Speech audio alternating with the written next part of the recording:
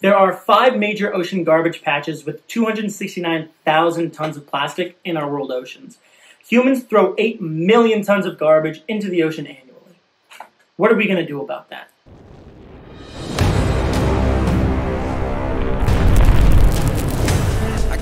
You've been down in your luck, lost your drive in the ride, you was settling up. And I remember when mom used to pack me a lunch. The preparation made me ask, am I having enough? Cause when you ask, now you have not. Scooters on the back block, feeling scrape my knee, I left my ego on the blacktop. And honestly, it never damaged my pride, cause my faith had been a few to truly keep me alive. Through the dark days, hard times, dealing with some issues I was scared to admit. I pretend they wasn't there and said they failed to exist until it all hit the fan. Now before I begin, I want to get some terminology out of the way so I don't have to sidetrack to explain things. Gyres are circular currents that are driven by wind, tide, salinity, and temperature in our oceans. Centripetal force is a force that acts on a body moving in a circular path and is directed towards the center around that moving path. Microplastics are the most prevalent marine debris in our oceans, measuring less than 5 millimeters in length. Biomagnification is an increase of the concentration of a chemical when going up the food chain. Trophic level is a hierarchical level in an ecosystem that is comprised of organisms that share the same function in the food web. Now going back to the gyres so I can speak more in depth about them, there are 5 major ocean gyres: North and South Atlantic, North and South Pacific, and the Indian subtropical gyres. Gyres in the northern hemisphere rotate clockwise. In the North Atlantic, they go up the east coast of America, traveling over to Europe, back down to Africa, and then along the equator back to North America. Gyres in the southern hemisphere rotate counterclockwise. In the South Pacific, they travel up South America, along the equator, back down past Australia, and then back to South America along the Southern Ocean. Our oceans are notorious for collecting trash. However, the garbage patches are different than typical pollution. They're caused by trash following ocean gyres. The centripetal force of the gyre forces the garbage in large collection into the center of the gyre. Garbage patches are found in 3 major oceans: the Pacific, the Atlantic, and the Indian. There are 2 in the Pacific between California and Japan, and between Australia and South America. There are 2 in the Atlantic between North America and Europe, and between South America and Africa. There is 1 garbage patch in the Indian Ocean between Africa and Indonesia. The largest of these garbage patches is located in the northern Pacific Ocean between Hawaii and California. Scientists have compared its size to the state of Alaska or Texas. This particular patch was discovered by Charles Moore in 1997 when he was competing in a yacht race across the Pacific. It was theorized that something of this nature existed since the late 1980s, however, it remained undiscovered until Moore sailed through it. This patch raised public awareness in 2006 with a Pulitzer Prize-winning LA Times series about it, stating more than 87,000 tons of plastic are floating inside the Great Pacific Garbage Patch, a figure up to 16 times higher than previously estimated. Most times these garbage patches are made up of microplastics rather than large items of trash. This is a really clean beach, and yet wherever you go you find plastic. Plastic gets into the marine environment.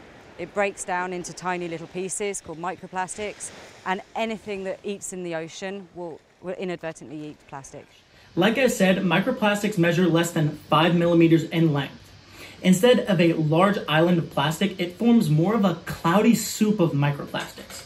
Recently, oceanographers discovered that around 70% of the marine debris that forms these patches actually sinks to the bottom. So what we see on the surface is around 30% of what is actually present.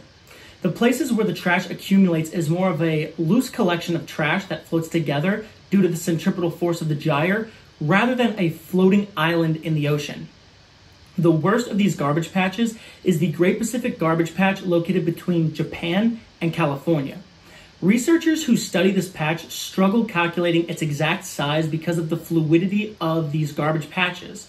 Scientists are able to break the patch into 3 distinct sections: the western patch, located between Indonesia and Japan, the eastern patch, located between Hawaii and California, and the subtropical convergent zone, which is located between the western patch and the eastern patch. These patches are comprised of garbage from ships, oil platforms, and ocean river ports, 54% of which coming from land activity from North America and Asia. 20% stems from sea-based activities, and 27% come from an unidentified source. They contain any type of plastic or trash with a slow decomposition rate. Examples of these slow decomposing items are styrofoam, which takes 50 years, plastic bags, which take 20 years, aluminum cans take 200 years, plastic bottles take 450 years, and fishing line takes 600 years. Glass is currently undetermined. These items are usually light and float. However, with a multitude of plastic items being piled on top of each other, the heavier items sink below the lighter items. Scientists have discovered that in the deepest parts, these patches can reach 33 feet deep.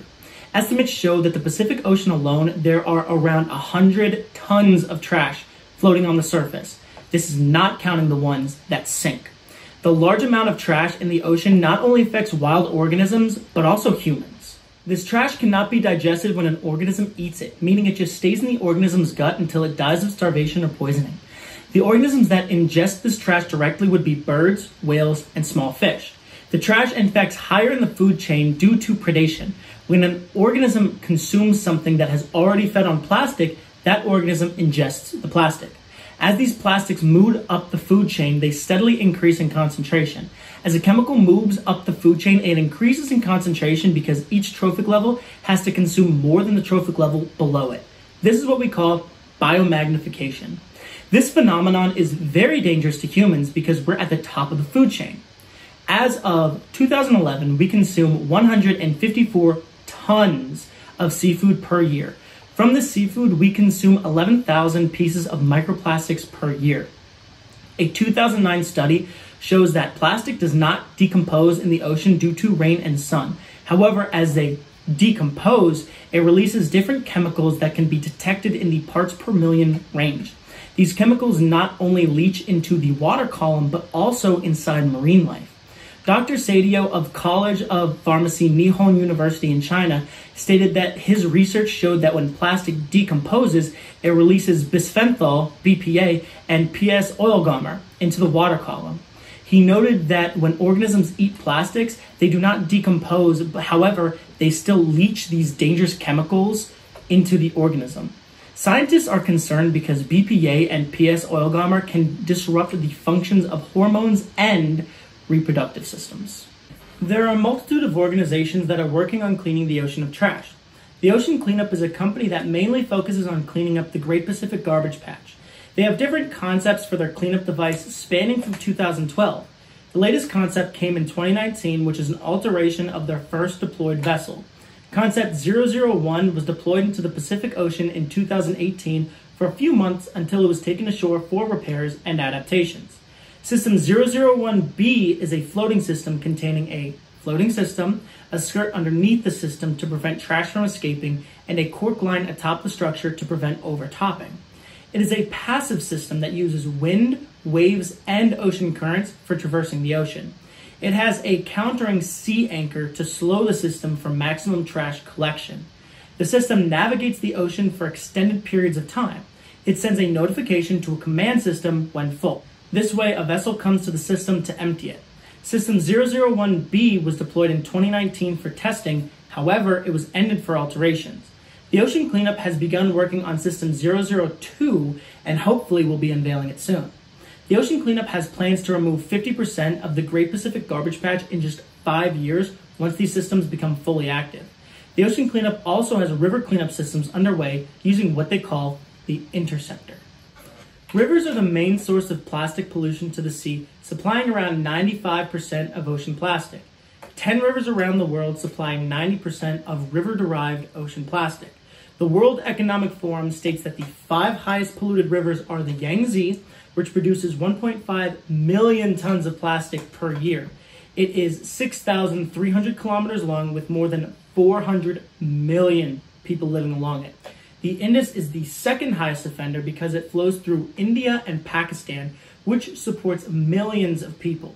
The Yellow River is the third highest because it is one of China's major river systems. It's been said that 30% of the fish species that lived in this river have disappeared due to the pollution. The Hai is the fourth highest because it flows through Tianjin and Beijing, 2 highly populated cities in China, and the Nile is the 5th highest as it is the world's largest river, flowing through 11 countries with 360 million people living along it. It has been stated that the reason these rivers have high pollution rates is because they have high populations living among them with poor waste management systems. The Ocean Cleanup's interceptor is a conveyor belt system leading into a dumpster. It entails 2 barrier systems that feed the trash into the mouth of the system. At the mouth, there's a conveyor belt that carries the trash up to a shuttle. This shuttle distributes the trash among 6 dumpsters inside the system. Once the dumpsters are full, it sends a notification to the command center and the dumpsters are emptied. These interceptors can collect 50,000 kilograms per day, and the Ocean Cleanup plans to have these systems placed in 1,000 rivers by 2025. 4Ocean is another organization that is working towards cleaning our oceans from plastic pollution. They have bases in Haiti, Indonesia, Bali, Florida, and Guatemala. They work to collect ocean plastic from both sea and rivers. They have booms that are portable plastic collecting devices that they place in river mouths. Since 2017, they have pulled 8,613,000 pounds of plastic from our oceans. 4Ocean operates by people purchasing bracelets and different items from the organization. They take this money to fund their operations. Each bracelet that is bought funds the pull of 1 pound of plastic from the ocean. If you are interested in either of these organizations, their websites will be in the description. In a perfect world, as a population, we should follow strict guidelines for recycling plastic and fund different nonprofits to help clean garbage patches and coastline pollution. However, due to the capitalistic nature of this world, this may not be 100% possible. Large populous cities like Tokyo may have found different ways to use the abundant plastic in the ocean towards their infrastructure. Tokyo is one of the largest metropolitan areas in the world. They have used some of the plastic in the Tokyo Bay to create a man-made island. Their sea surface disposal site is a dumping site for the 20 million people living in Tokyo. This island is 30 meters deep, consisting solely of the ash from garbage, pulverized trash, and topsoil. This island is broken up into 4 parts, and the oldest part is set to open after the 2020 Tokyo Olympics. Something similar to this can be seen in Dubai when they made a man-made massive island in the Persian Gulf called the Palm Islands. This island is 23.30 square miles and is made completely of rock, sand, and limestone. These 2 are examples of human ingenuity in the face of issues. Now, it can be stated that in 50 years, the Japanese government has stated that they will not be able to construct any more trash islands. The Palm Islands have already shown massive environmental concerns. They have a huge issue with erosion. This construction has damaged the marine ecology in this area, damaging reef systems, they have loss of fish, and they have seen damage to the reproductive cycles of some fish species. If humans continue to explore this route, what are the consequences for marine life in the future? How will it affect ocean currents and nutrient transfer? It is imperative that we begin to think more about our waste management and dispersal. We need to spend more time cleaning our oceans because the chemicals and pollutants affect just about every organism that uses the ocean for life.